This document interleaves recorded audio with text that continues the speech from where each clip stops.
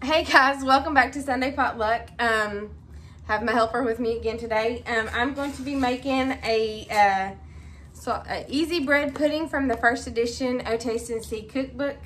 And like I said, I have my helper, so let's see how this goes. Y'all pray for me.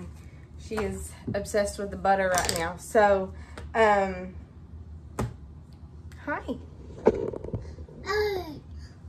Yeah, you got butter, don't you? Yep. Okay, so let's start cooking. Okay, so the first thing we need is a loaf of cinnamon raisin bread. And I had originally gotten this one, but I don't really like raisins, and I saw this one today in the store, and so I picked it up. And it's also thick slices. So we're gonna try this one and see how it goes. Oh no, don't put that butter on that cutting board. Put that there. Okay.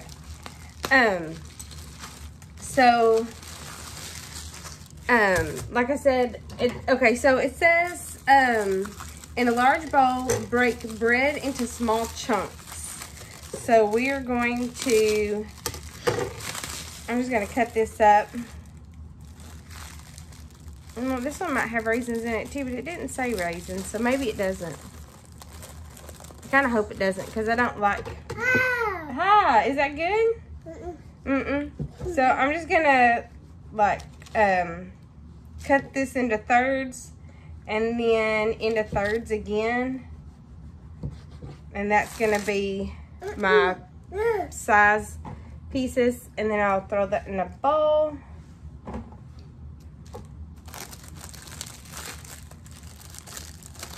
So Marianne likes the bread, if nothing else. So, I have had bread pudding a couple of times. It's one of my friend's favorite desserts is bread pudding. If she sees it on the menu somewhere, that's what she's getting. So, I'm not doing at least that heel that she's eating, or end. What do y'all call that end piece? Do you call it a heel or an end, or I don't know. My mom, we always called them heels. I don't know why we called them heels, but that was a discussion a while ago on something I saw. I'm not sure where I saw it, but I don't think those are raisins. I think that's just cinnamon. So, but they have several different kinds of this bread at the store. They had cinnamon raisin. They had brown sugar and cinnamon, which is what this one is. You like that butter? Stick of butter is fixing to just be trashed. Okay, so it says to, in a large bowl, break bread into small chunks. Add milk and let it stand approximately for 10 minutes. So the amount of milk it said is 1 quart plus 1.5 cups. Y'all, a quart is 4 cups. Yeah. So I'm gonna pour this in here. That all nice and absorbed, and I'll grab some more milk.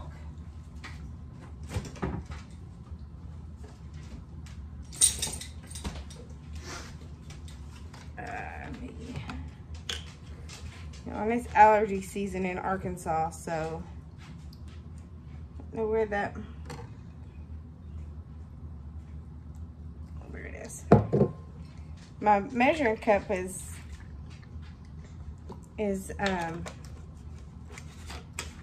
worn out. You like that? That other loaf of cinnamon raisin bread won't go to waste because she likes it. So she will be eating it, I'm sure. For certain, at some point in time. Just spin. So it says to kind of, do you put butter on your bread? Y'all should put our butter on our bread. It says to give this a slight stir, and we're gonna let this sit for 10 minutes until the milk is is mostly absorbed. So I'm gonna set this over, and then it says stir once or twice to make sure milk is absorbed. In a smaller bowl, mix remaining ingredients. And she said that sometimes she will add a 16-ounce can of drained fruit cocktail or chopped pecans. So it says mix into bowl of bread and milk. So this calls for 3 eggs, slightly beaten.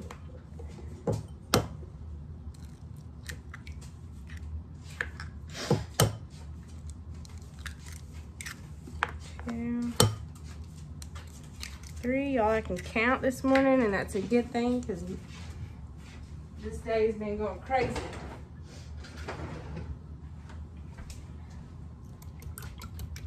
Okay, we're gonna slightly beat these. And then we're gonna add a cup of sugar.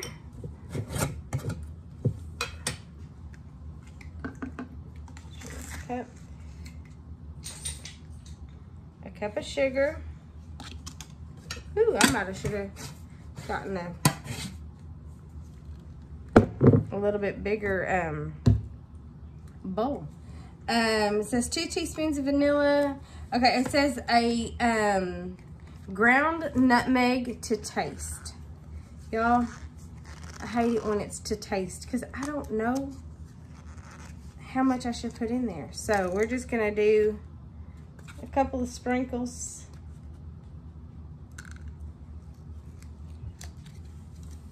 Of the nutmeg. I always buy these. Ooh, I like the way nutmeg smells. I always buy. We're just gonna do like that much. I don't know how much that is, but just that much. I always buy these and then they expire before I can use them all. And then it says a small box of Jello pudding, not instant, but I don't know what flavor, so I just got vanilla. I figured vanilla would be probably the safest of the pudding flavors to get. Give this a quick stir. Woo. You all right, sister? Mm-hmm. Yeah? Okay, and then 2 tablespoons of vanilla. And then 3 tablespoons of butter or margarine melted. I'm gonna have to open up my new one. And since she's got that stick of butter kind of spoken for, I'm gonna have to get another stick of butter. So y'all, only in the South can you have a snack by eating a stick of butter. I see you. Is it funny? All right, so let me get some more butter.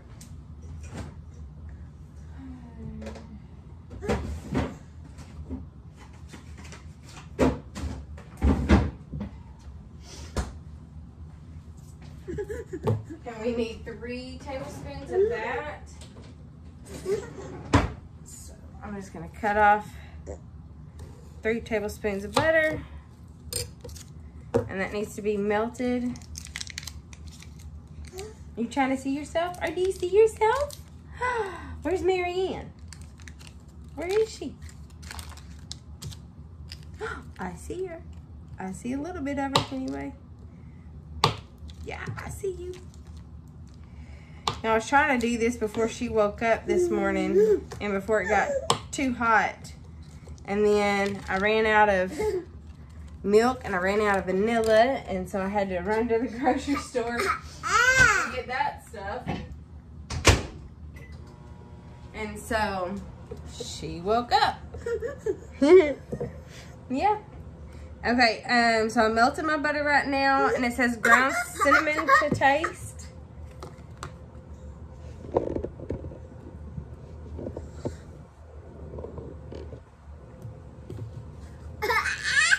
That's the funnest part. Not this, but that. Okay, so ground cinnamon to taste. So I'm just gonna put a little bit of cinnamon in there. Probably maybe 1/4 of a teaspoon. Maybe not even that much. And then give this a quick stir. That's my butter that's melted. Look at now. I like this little whisk right here for like eggs. But I'm going to use this spoon right here, or this spatula spoon scraper thing right here, and stir this up just a little bit more. A good stir.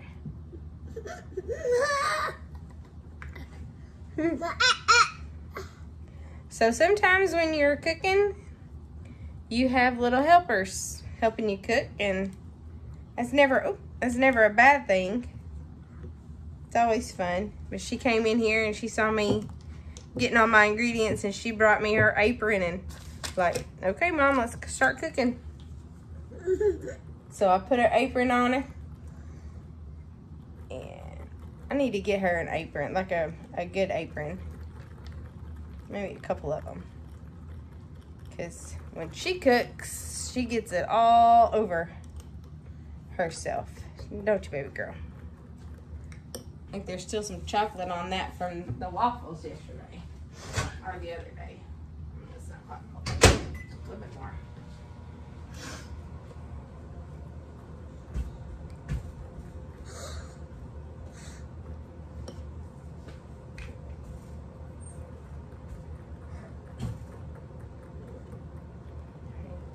It hasn't been 10 minutes, but I'm gonna add the butter to this.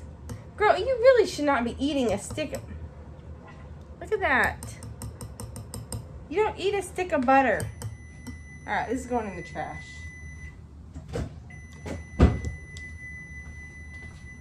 Crazy.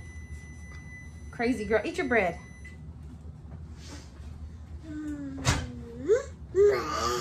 Yeah, eat your bread. Okay, and since this bowl is a little bit bigger, I'm gonna pour this into here. That's the melted butter that I just poured that into. That'll give me a little bit more room to kind of stir. Still spilled it out of the bowl, but not as bad maybe.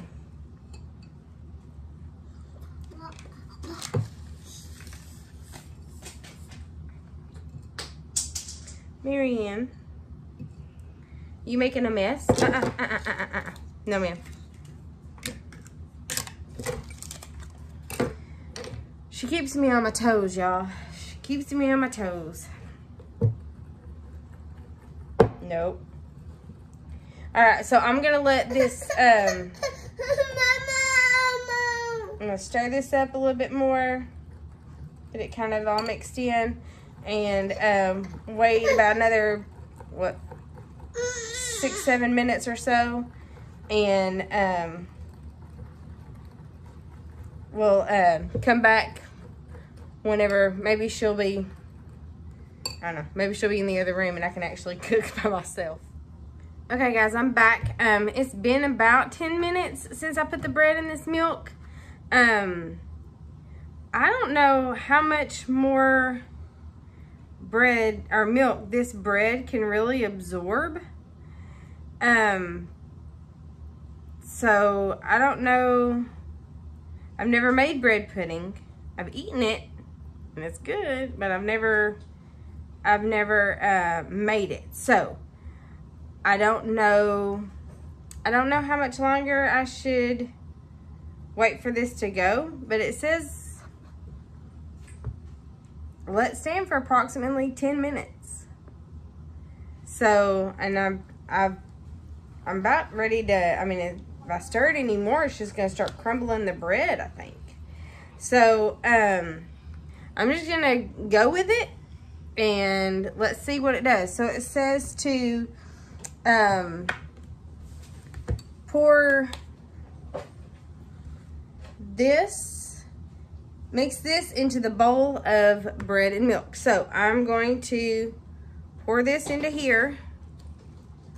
Just adding more liquids. Anyway. whatever, that's what it says to do. And so that's what I'm doing.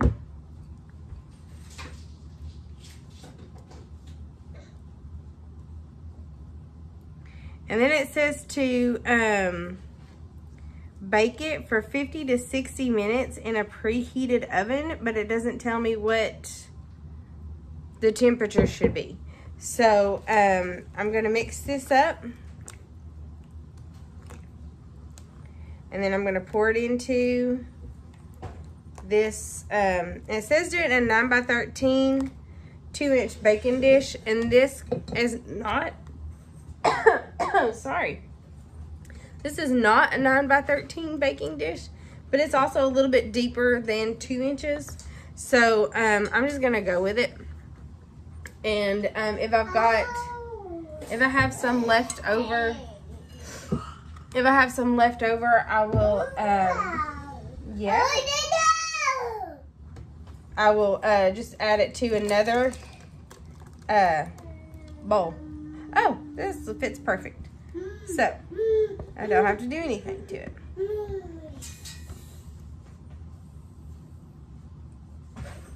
So that is the perfect size for that, evidently.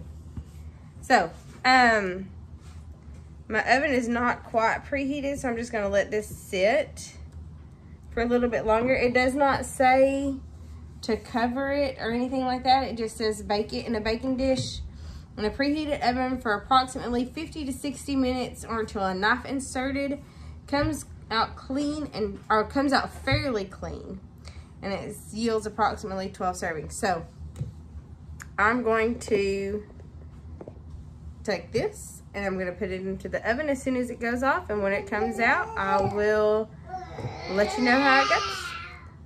Okay guys, so my bread pudding, the timer just went off on that. So I'm gonna pull it out of the oven. I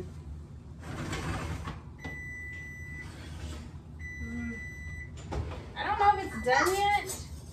It says to put a knife in there, and if it comes out clean, it's very very wet still. So I'm gonna give it probably, it said cook it for 50 to 60 minutes, and I only did it for 50. So I'm gonna give it 10 more minutes and see what it looks like then, because like I said, it's a little soupy. So, say hi. Look, can you say hi?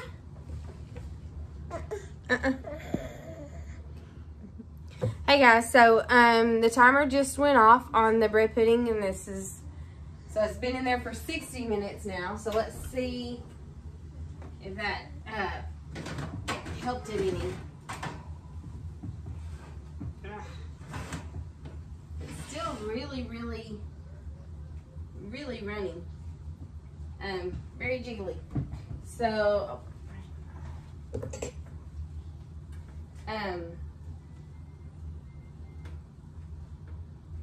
there's still a lot of liquid in there. So I'm gonna leave it in for another 5 more minutes maybe.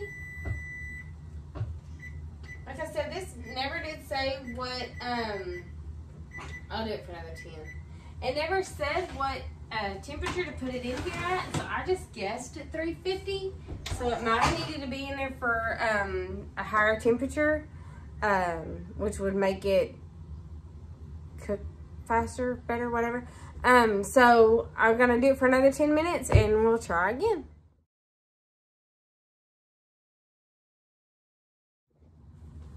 Okay guys, we're gonna try this one more time.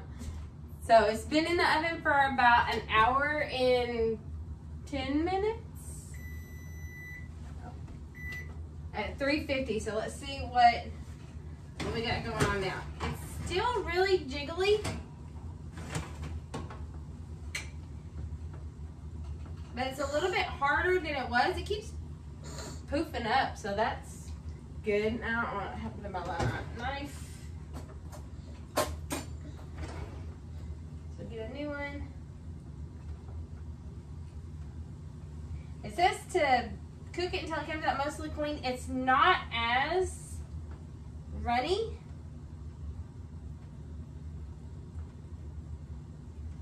It's not as watery. So that's how clean the knife came out. It said mostly clean, so what do you think? That's mostly clean, right? Yeah. So I'm gonna go ahead and take it out of the oven and let it cool off for a little bit, and then we'll have a piece or a scoop. Can you really have a piece of bread pudding? I don't know. Anyways, don't forget to like the video and subscribe. Marian's climbing on the bar. Like the video and subscribe, and see what we're cooking next. Talk to you later.